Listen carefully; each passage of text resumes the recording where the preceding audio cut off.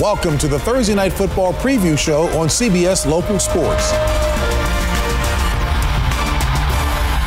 And welcome back to the NFL today in a Thursday night preview. Week 6 in the league starts with Thursday night football right here on CBS and the NFL Network. It'll be Indianapolis at Houston. And they're playing for sole possession of first place of the AFC South. And when you look at this game for the Houston Texans, it's going to be about, to me, getting Arian Foster going to run the football. It sets up everything they want to do on offense with all their weapons on the outside, Andre Johnson, DeAndre Hopkins. And I think when you look at them defensively, going against Andrew Luck, it's J.J. Watt. What kind of havoc can he create in disrupting that offense? I'll tell you what, I'm very impressed with the Indianapolis Colts. They were able to get to Flacco. They were trying to discover a pass rush. But what I love Ahmad Bradshaw. He's giving them an attitude on offense. He's giving them a heartbeat. He's come up with big plays. He's been great in pass protection to keep, Andrew Luck upright. I'm excited about this football team. For me, this whole thing comes down to one thing and one thing only when it's the Houston Texans, and that's Ryan Fitzpatrick and whether or not he turns the ball over.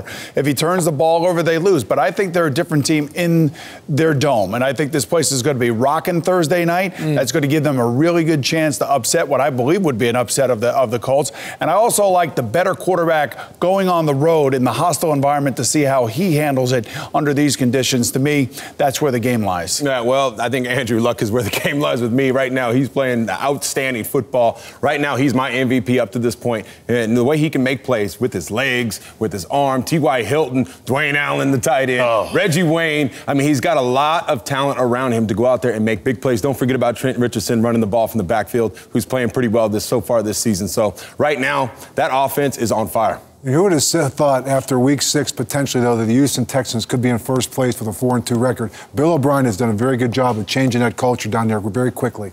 We'll see what happens Thursday night, Indianapolis at Houston. And be sure to catch us at noon Eastern every Sunday right here on the NFL Today.